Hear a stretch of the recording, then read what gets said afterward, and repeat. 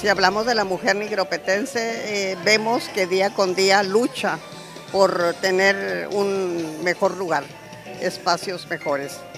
Si hablamos de política, hay muchas mujeres que están luchando por tener esos espacios y lo están logrando gracias a ese empuje que tienen. Si hablamos de lo social, pues también encontramos mujeres muy luchadoras. Es decir, que día con día la mujer se prepara cada vez más para poder ser algo importante. Queremos en este día felicitar a todas las mujeres para que sigan preparándose, luchando para alcanzar mejores espacios en esta comunidad. Estamos apoyando a las mujeres en muchos de los aspectos. Uno de ellos es mujeres que se están preparando, capacitando, que están teniendo otro tipo de educación para progresar.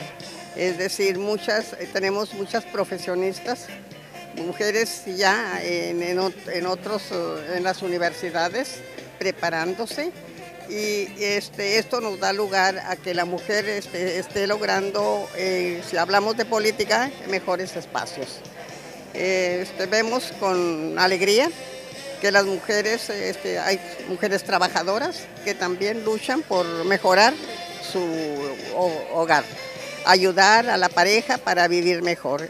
De esta manera buscamos la mejoría de la mujer, y sobre todo hay instituciones que dan otro tipo de preparación como manualidades, talleres, el estatal del empleo que les da trabajo, ayudando a las mujeres para que sean empresarias, y de esta manera vemos el avance de las mujeres y queremos que así sigan. Ustedes son mujeres, entonces pues aquí las vemos también luchando, ¿verdad? Las vemos. Pues desafortunadamente sí, sigue la violencia. Hay muchas mujeres que se quedan calladas, no hablan.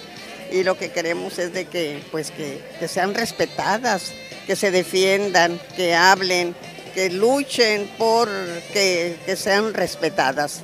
Entonces sí, pues seguimos platicando con ellas, pidiéndoles que ellas sean respetadas, que busquen la mejor manera de vivir, y pues mucha comunicación con la pareja es lo que se necesita para esta ocasión.